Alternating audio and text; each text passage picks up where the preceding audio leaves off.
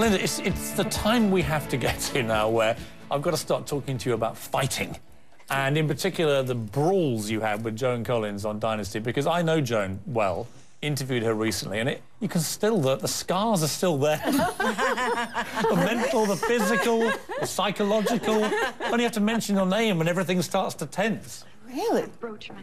Yes, really. Okay. I think we've got some pictures here of the... I think we have a moment, actually. I think this may be worth watching, ladies. Just ask him about our early years together. Or has he had a slip of the tongue occasionally and let a few choice tidbits slip out? Is that what's bugging you? No, that's not what's bugging me. It's you.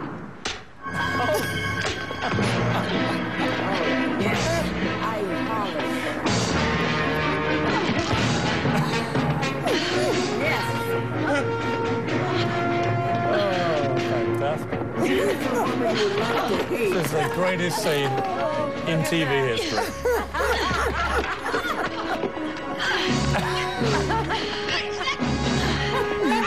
I always get my woman.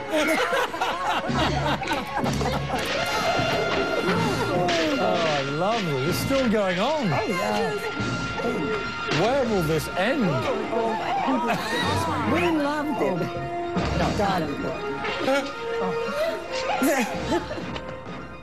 Wow! Do not cross you, Linda Evans. I'm surprised anybody talks to me or is near me.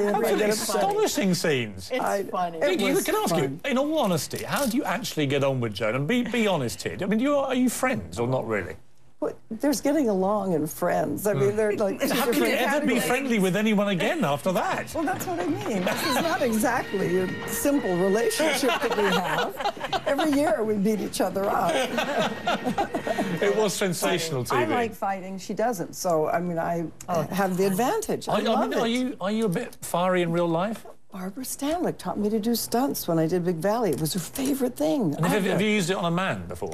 Have you ever... Never slapped anybody except on Dynasty. Ever. I don't do that stuff, but I love doing it. You see that? We had a big fight. Really? On McLeod. It was just a classic. As a matter of fact. We worked together. Oh, you know, really? Linda and I went to high school together, and then we both started our careers, and we wound up, the only time we worked together was on a television show called, a movie called McLeod, and we had to do a huge fight, and it was big. It went on and on and on. And when you actually do those things, I mean, do you actually whack each other or not? No. There's no actual contact. You're trained. Well, don't you try and get one through just to assert your authority? Oh, that would not work with Joan. I know you That would not work with Joan. Please tell me. No. Joan was the woman that you loved to hate. America loved to hate. And she was the woman that we loved. It took it till she couldn't stand it anymore. But that's what made it so shocking.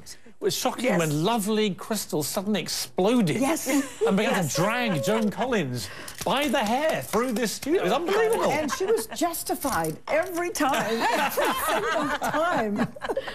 Let me ask you, you've all had such wonderfully varied and successful and remarkable careers in many ways. If I was to give you all 5 minutes where you could replay a single moment from your lives, what would it be? Let me start with you, Stefanie. Ooh, gosh, I guess it was having Mass from the hand of the Pope. Really? John Paul II. Who was such a great Pope as well.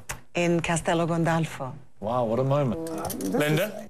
When I flew with the Blue Angels. Right, that was just one of the most extraordinary things as a woman I've ever experienced. That machine, I mean, they took us up and out, and he said, what do you want to experience? I said, give it to me all, because I'm never going to do this again. And I cried. It was just with joy. Then he went through the routine for like a half an hour. Well, they don't have you eat the day before. Right? I mean, no, I didn't get sick. I was very proud. But they swirled dough. They went. It's amazing. I was in an experience I knew hardly anyone in the world has ever experienced. You knew instantly. Nichelle? I think there are 3 in my whole life. Being 5 years old and sitting on my father's lap and telling me that I could be anything that I wanted to be. Dream it and you can do it. The other is a point in time when my son, Kyle Johnson, was born. And the other one was when I met Dr. King's children, 3 of his children, and they told me, confirmed that Dr. King came and told them, he had met me, and they were little kids on the floor and jumped up and said, "Daddy, Daddy, you really met Lieutenant Uhura?" That's brilliant. Angie, I want to end with you. I want you to tell me what this now is. I realize that's not the question I thought it was. So a great night that I could repeat or would like to repeat, it's going to surprise you. It's not about a man. The Leonid meteor showers around 2001, roughly. It was the greatest night of meteors, and that will be for about 95 more years. And where were you? In Thousand Oaks, out where it was dark. And from 10 p.m. till I left them at 7 a.m. when it got too light and you couldn't see them shoot out anymore. And it was just one of the most extraordinary nights of my life. So here we have all these wonderful pin-ups. And for you, it's never been about men, it's been about meteors. And for you, it's about jets.